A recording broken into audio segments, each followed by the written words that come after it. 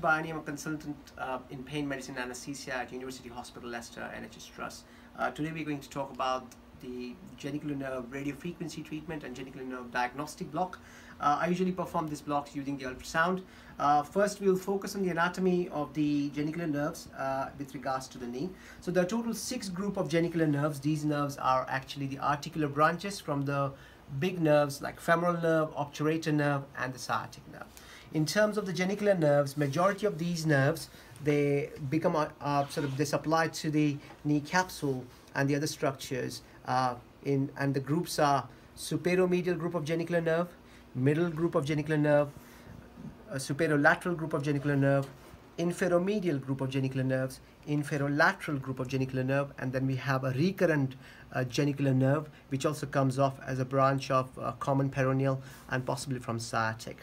In terms of blocking the nerves, majority of the papers, they recommend blocking the 3 groups which are superomedial, inferomedial and superolateral. And there are some publications about blocking the middle genicular nerve. They recommend avoiding the superolateral and recurrent genicular nerve, as these are also supplying to the muscles like peroneus longus, peroneus brevis, and getting a common peroneal nerve damage is much more higher and the patient could get the foot drop. So the recommendations are doing superomedial, inferomedial and superolateral. In regards to performing this procedure, I do the diagnostic block using the ultrasound, and when I'm performing the radiofrequency treatment, I use the x-rays in order to save the images, and also it tells me whether I'm actually at the right target. Majority of these nerves are coming at the junction of the shaft and the condyle, both at the femoral shaft and the condyle and tibial shaft and the condyle. In order to perform the procedure, I usually ask the patient to turn the leg outwards. I put a pillow underneath. After prepping and drepping, I usually use the high frequency linear ultrasound probe, and the structures I'm interested in is the vastus medialis for the superomedial group of genicular nerve, and the femoral shaft where it becomes a femoral condyle, and I'll show that to you. So here we are actually using the high frequency linear probe, where the left side of the screen is superior, the right side of the screen is inferior. And as you could see on this image, you have the vastus medialis muscle. You see the arterial pulsations, and in the vastus medialis muscle, that's the artery that's supplying, feeding to vastus medialis muscle. And you could see another small vessel there, that's your genicular artery, and majority of times the genicular nerves accompany the genicular artery. As you could see, this is a femoral shaft, as a femoral shaft then becomes a femoral condyle. So to perform the diagnostic block, I usually perform it with the outer plane technique, and as this depth is only 2 centimeters, you could perform this block using a 25 gauge hypodermic needle, doing an outer plane technique and raising the putting the local anesthetic about 2 mL to 2.5 mL in that area. So that's your superomedial genicular nerve block.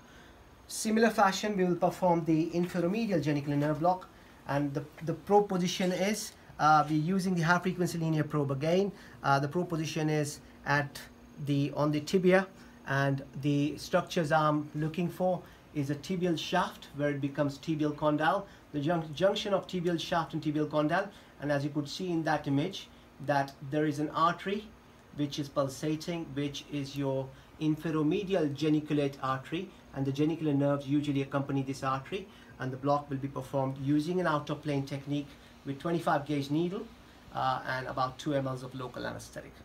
Then we will move on to superolateral genicular nerves. For this, I ask the patient to turn the leg inside if they can, and then we will use the same technique as we did for the superomedial genicular nerves, using the ultrasound high frequency linear probe.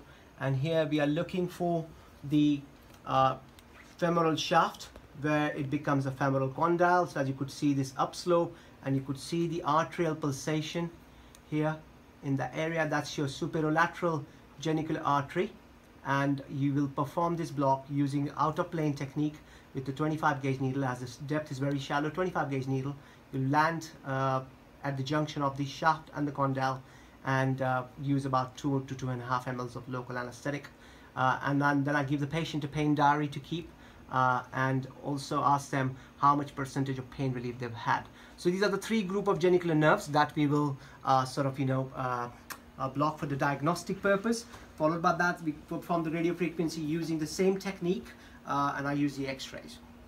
With regards to performing the intermediate or middle group of genicular nerves, as you could see on there, I'm gonna increase the brightness and reduce the depth. To perform the intermediate group of genicular nerves, this is your femur, the femoral shaft, and what we are looking for is basically the quadriceps tendon, which you could see here, and these group of genicular nerves are usually coming underneath the quadriceps tendon. So the needle is usually inserted with an in-plane technique and putting about 2 ml to 2.5 ml of local anesthetic, and you can use the same technique to perform the radio frequency. Thanks very much.